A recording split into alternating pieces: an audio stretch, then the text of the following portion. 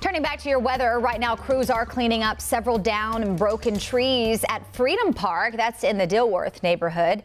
It comes after storms moved through the area last night. Thankfully, no reported injuries as a result of the damage. But Larry Sprinkle joining us now. Larry, how are we looking for the rest of the day and the weekend? Looks like kind of cloudy out there right now from our camera there in downtown Kannapolis, right there at Kannapolis Atrium Health Ballpark.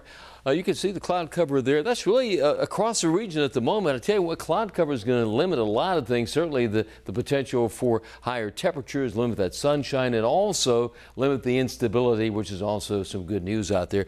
Look at the nation. We still have some major heat advisories and warnings in effect from the southern plains, around Dallas, all the way to the mid-south, around Memphis, Tennessee, Atlanta, Georgia, all the way to the Charlotte metro area. We do have a heat advisory in effect from now all the way to 7 p.m. So the potential for some very high heat index temperatures, somewhere over 100 degrees in many neighborhoods out there. As far as our severe weather risk, that's the other factor today. We're kind of in the low end potential for strong thunderstorms, not as widespread as what we saw yesterday. You saw the damage reports there from Freedom Park. UV index shows right around 8. It's pretty high today, but Sunday you can limit it back to 5, and that's with the cloud cover and temperatures in the upper 70s.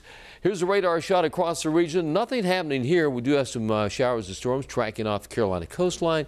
Around the Outer Banks, we're getting some showers out there. Another band of rain, South Georgia. Otherwise, it's all across the Midwest. We're starting to see the storms out there at the moment. Futurecast takes us to about 2 o'clock this afternoon. A few spotty showers north of Taylorsville, over around areas from Greensboro to Raleigh. Durham would take you to about 5 o'clock this afternoon. Notice some heavier rainfall, even some pop-up thunderstorms from Rockingham to Cheraw over towards Southern Pines and the Sandhills. Up around the Albemarle area, some showers. We get to about 8 o'clock this evening. Heavier pockets of precipitation from Albemarle to Wadesboro, all the way over towards Southern Pines and Rockingham. This is around 10 o'clock tonight. Look at the stormy weather from Monroe along Highway 74 to Wadesboro and Rockingham. More showers and storms developing across the upstate of South Carolina. This takes us also around 10 o'clock tonight, some storms there.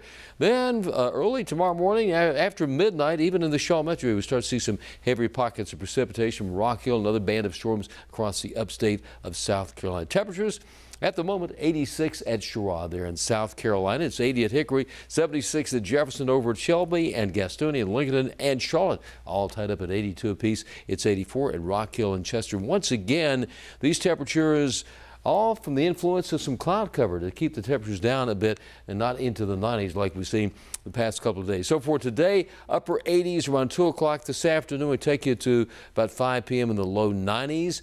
As we head towards the evening, late afternoon, could be some pop-up thunderstorms. And once again, I don't think we'll see the widespread storm activity like we saw yesterday. In fact, for today, we're really on that low-end category for strong and severe thunderstorms. There may be a couple out there. We showed you that picture over towards Rockingham and Wadesboro late tonight. I think those are the areas that could see some strong storms. And for tomorrow, really basically the same. It's on Sunday that we see a limited chance of any storm activity at all. In fact, shouldn't see any. We'll take a look at Futurecast Saturday. This is Saturday right around noon. We start to see some stormy weather in the mountains and the foothills. This is around 2 o'clock Saturday afternoon. Some scattered showers and storms west of Interstate 77.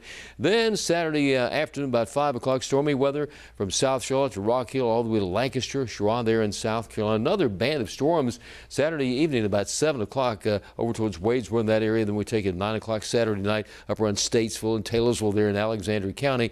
And then that line of storms tracks across the area early into Sunday morning. We could see some storms after midnight. So once again, the impact level would be some strong winds, maybe some heavy rain, and just a limited chance of a tornado out there. High temperatures today will be in the low 90s over most of the area.